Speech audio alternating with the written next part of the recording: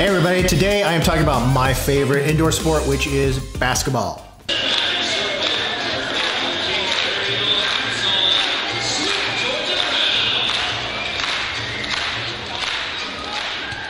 That's kind of more like entertainment. I'm talking about competitive basketball at a variety of levels, from junior high on up to the pro level. And the reason I like basketball is there's just like a ton of action all the time.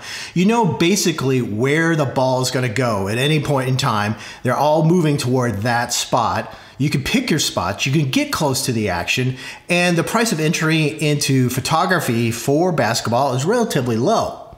Now, about a year ago, I made another how-to video on basketball. And I'll be honest with you, it was one of my first videos I ever made here for YouTube, and it's a little rough. And the content is good, but I think I could have gone into a lot more detail on certain aspects of the game or how I like to shoot it.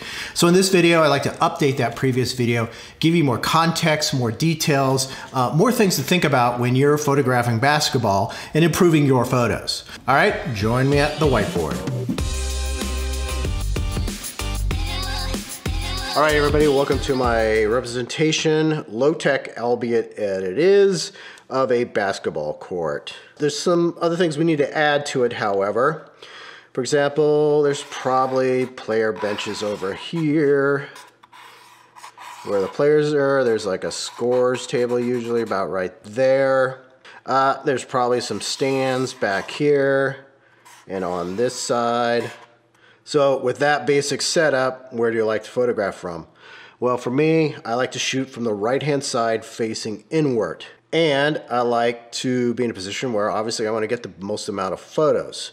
Now, the great thing about basketball is you can be pretty darn close to the action. In fact, so close that they fall on top of you sometimes. Best places, in my opinion, are as follows. Right out here, which would be right here in this case. That way, you're just outside this three-point line, or you could scoot over there. I like doing it this way, facing toward the benches, so you can get bench reaction. But this way, you're shooting in this direction.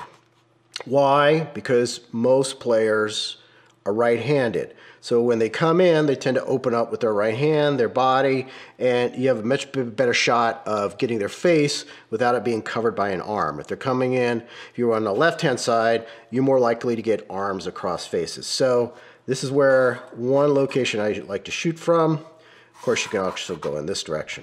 Another location I like to shoot from is right here, just outside this area they call the lane, to this line right here, just outside of it. If there's a basketball on a pedestal right there, a basketball hoop on a pedestal, you'll be right outside that, and you get all the action right in here, and of course, toward the benches. You can also get stuff down court with your typical lenses, 70 to 200.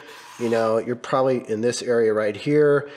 You can't get as much down there unless you're really blowing up the photo, which I'm not really a big fan of large enlargements that big. Alternatively, you could be on this side, on the right-hand side, photographing in here, and you're really super close to this bench, not so close to that bench. But again, it gives you similar perspectives. Some things to look out for: cheerleaders. So cheerleaders will either be over here, you know, on either side of this basket, or on the other side, or both sides, I've seen that. Or they'll be in front of this crowd right here. Now, cheerleaders are really only a factor for what you're trying to do, is if the court is really small, the building is small, and everything's pushed in, and basically you're intermingling with the cheerleaders, which is not a lot of fun. So I try to avoid the side that the cheerleaders are on. Some alternative locations you can photograph from that I like to do. If you have longer lenses, say a 300 or 400, you can park yourself up here in the stand someplace and photograph down. Either straight down like here, so you're up here shooting in this direction. Same thing on this side. You can go alternatively over here or over here. But either way, it kind of gives you different perspectives. Or you could go across the court. Look at that big mess. You can go across the court and get some defensive action on either side, if you have that 300, 400 lens. Of course, with most gems, they're pretty dark, so you better have, if you are going to use a 300 or 400, better be like an f2.8 lens. So now that we know some different locations you could park yourself out, let's talk about some of the best lenses for those locations.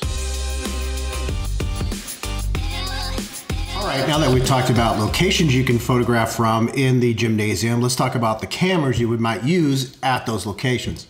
Now, earlier in the video, I talked about using a 300 or a 400 from high up in the stands, and you can certainly do that. But let's face it, for most people, that's really out of their reach financially, and they're not professionals, and they don't need something that big, especially something that's an f2.8, which is thousands and thousands of dollars. Basically, you're buying a used car in that realm. So let's talk about something a little bit more realistic for most folks who are not professional or who are at least budding professionals, all right? I'll start with what I photograph normally with, and then I'll give you some options that aren't quite as expensive, all right? So for the majority of my basketball photography, I use a Nikon D5 with a 70-200 f2.8 lens. This has proven to be the most versatile combination. It's not so much important as to what camera body, but this 70-200 range f2.8 is just about perfect when it comes to basketball. You could shoot just everything from right up, basically right in front of you practically, out to about mid-court. You know, down around the other end of the court, it's probably a little too far for the 200, but anything in between, especially when the team you're photographing is on offense, this 70-200 is just about perfect. And if I were to recommend a first pro level lens for a budding sports photographer, it would be a 70-200 f2.8. The second camera lens combination I like to use, well, this is my Nikon D850, and I have a 24-70 f2.8 lens mounted on it. This is the combination I use right next to the basket. So I'm sitting just to the right of the basket, just outside the lane, and I'm getting all that action that happens right underneath the basket. The shots, the rebounds, those kind of things. Now, 70 is a little short for action much beyond that, you know, toward mid-court. That's when the 70-200 comes into play. But right up close, when they're right next to you, this is perfect for that. Now, if you don't have those cameras and you don't have those lenses, that's okay. This is what you really need to get started in basketball photography.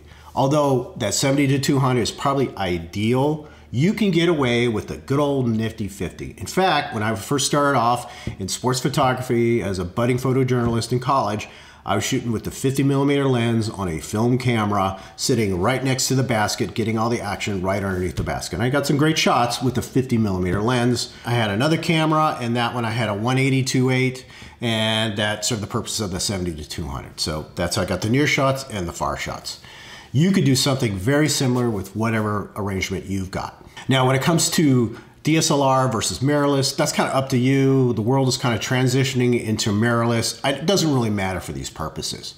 Now, when it comes to DX versus FX, crop frame versus full frame, I highly recommend a full frame camera. You find that they just perform so much better in low light, high ISO situations. You just won't get nearly as much grain and noise with full frame as you do with crop frame cameras. So that is my recommendation. All right, so we talked about ISO just a tad right there. Let's just move right on into camera settings.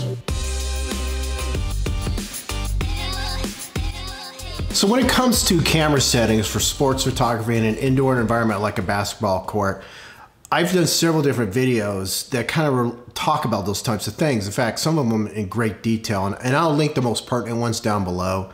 But in general, this is my philosophy when it comes to indoor sports like basketball. First of all, shutter speed at the high school level and probably in the junior high level and above, probably 1/1000th of a second is a good starting point for sports photography. It stops most action. There'll still be a little bit of motion blur in there, but it stops most action.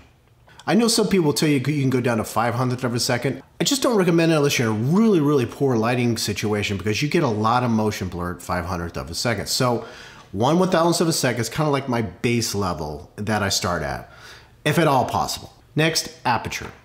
f2.8 is pretty much the standard when it comes to indoor photography. Unless you're in a venue that is very, very well lit, 2.8 is about where you have to be at. If you're photographing with lenses that are above that 4, 5.6, 6, you're gonna run into problems. You're gonna be forced to use very high ISOs. Again, using the shutter speeds that we're talking about here. So when it comes to ISO, it's really based on the lighting conditions. using the standard settings, shutter speed, aperture that I just talked about. Most gyms I encounter around ISO 6400, 8000, maybe 10,000, depending on the situation, of course. So what I normally do is I'll walk into the gym, I'll set my shutter speed, my aperture at my baseline levels that I just talked about. I'll kind of guesstimate an ISO, set it, take a quick shot, see how that comes out. Based on how that comes out, I'll either increase my ISO or I'll lower my ISO. Now in gymnasiums, there's something else you need to consider when it comes to your ISO. And in the past, I've often talked about using auto ISO in these types of situations. The reason being is, oftentimes the middle of the court will have a different lighting than behind the basket. Sometimes behind the basket, there's no lighting. If you're lucky, there are lights that extend all the way to the end of the gym. And if so, you probably have pretty decent even lighting. Even so, I have found that right underneath the basket, you're about half a stop to a stop below what's in the middle of the court. So I have to make a decision. Do I use auto ISO and let it bounce back and forth between those two areas? Or do I find kind of like a sweet spot in between? Or do I make a decision to just go with the higher ISO, make sure I capture the stuff that's in the lower light levels and let the stuff that's brighter lit just go a little overexposed? Generally, that works better than trying to raise up underexposed photos. Now, when it comes to white balance, I'll be honest with you. Most gymnasiums I walk into, I take a couple of test shots on auto white balance, and if they work out fine, that's what I shoot with. In most gymnasiums, auto white balance works perfectly fine. Now, I have done some videos where I told you about some different techniques that you could use, and I'll link it right up here. But in general, auto white balance works just fine. If it doesn't, it might be a situation where you have to correct it in post, but make sure when you do that, that you have the same settings throughout or you photograph in RAW. Speaking of RAW, let's talk about JPEG versus RAW. So if you're first starting off in this kind of photography, you're not used to editing, you don't have a lot of experience in it, I really do recommend you just shoot in JPEG with in-camera noise reduction. Figure out if your camera has that and set it. If you're a little more experienced photographer, you could shoot in RAW and edit RAW photos. Your camera manufacturer may have a RAW editor that works perfectly fine. I use the Nikon NX Studio. It works great. Lightroom works well with RAW photos. However, what I like to use for denoise purposes, noise reduction purposes, is a product called Topaz Denoise. Again, I've talked about it extensively in this video right here, and I'll link it down below. I like to use that for denoise, both for JPEGs and for RAW photos. And if your camera has a function, there's something called anti-flicker or flicker reduction, turn that on. Some people will advocate not to use it. I don't understand it. Flicker reduction works great. There are situations where you can't see it, but your camera can. And sometimes when the camera fires, every other frame will have a different color balance and will have a different light levels. That anti-flicker helps reduce that kind of problem. And remember, everybody, I've got some links to some good follow-up videos down below in the descriptions. Please go check them out.